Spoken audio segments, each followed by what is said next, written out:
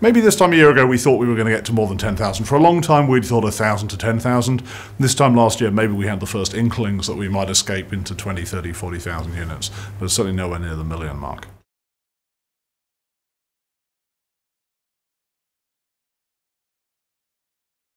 This 1 or 2 order of magnitude overrun in demand has forced us to change our entire approach to the business, indeed to change our business model. We changed ourselves in the 2 months before we launched. We changed ourselves from a fairly conventional manufacturing company or a commissioner of manufacturing into a more into what we describe as an IP licensing model. So rather than making the, obviously nobody makes boards themselves anymore, but rather than commissioning the manufacture of the boards ourselves, what we do now is we license both the design of the board and the use of our trademark to co-exclusively to our 2 partners, RS Components and Premier Farnell. We never really saw any reason why it shouldn't be possible to build the Raspberry Pi in the UK. It's a comparatively simple piece of hardware. Much of the assembly is automated. We've always said, why does it matter where the robots are? Why does it matter if the robots are in a shed in China or somewhere in the UK? The fantastic thing that happened to us halfway through this year was that we discovered that we were able to build these devices as economically in South Wales, in a Sony factory. So not just anywhere in South Wales, but in a first-tier manufacturing facility in South Wales for the same kind of cost structure that we were able to achieve in China.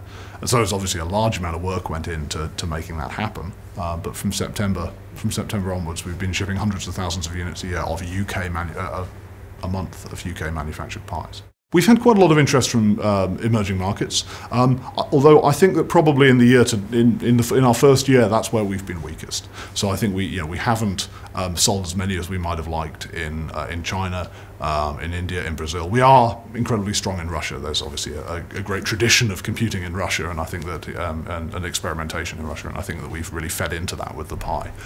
We have some initiatives going on in our second year to try and address the things that we think have been keeping us out of China. I think that's primarily a language and cultural barrier, and some of the things that have been keeping us out of India and Brazil, and those are logistics and tariff issues. The source of our happiness about people cloning the Pi is that we see our mission as getting affordable, open, educational computing out into the wild. We're a not-for-profit. We don't have shareholders. We don't have shareholders we need to pay dividends to.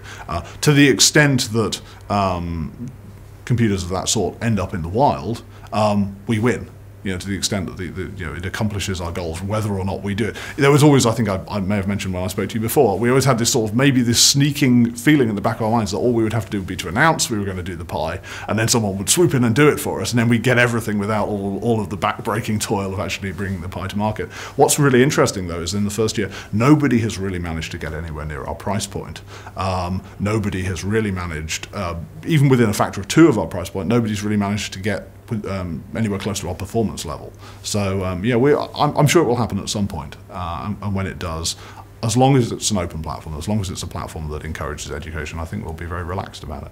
My favourite Pi application is called Pi in the Sky. The Raspberry Pi name just seems to be a pun, a factory for puns. Pi in the Sky is it's a guy called Dr Eben in the south of England.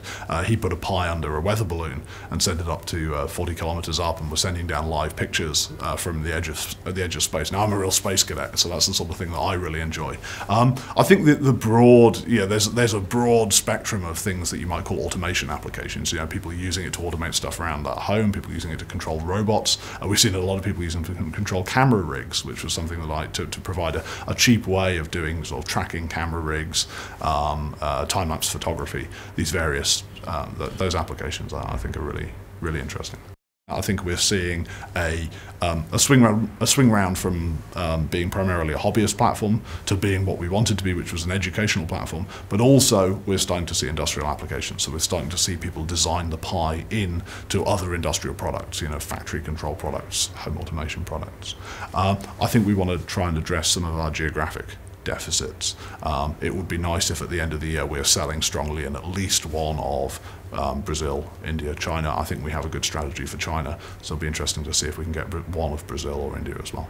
We obviously are careful never to talk about new models. As one of the interesting things is that we've been forced by the scale of our success to become a little more corporate in our approach to communicating about where we're going next. And we have partners who at any given time have millions of dollars of inventory in flight, and therefore even if we did have a new model, we would have to be very careful about talking about it.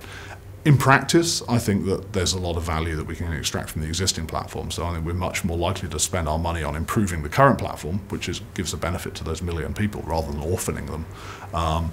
We're much more likely to spend money on that than on, say, jumping to some new, faster chip.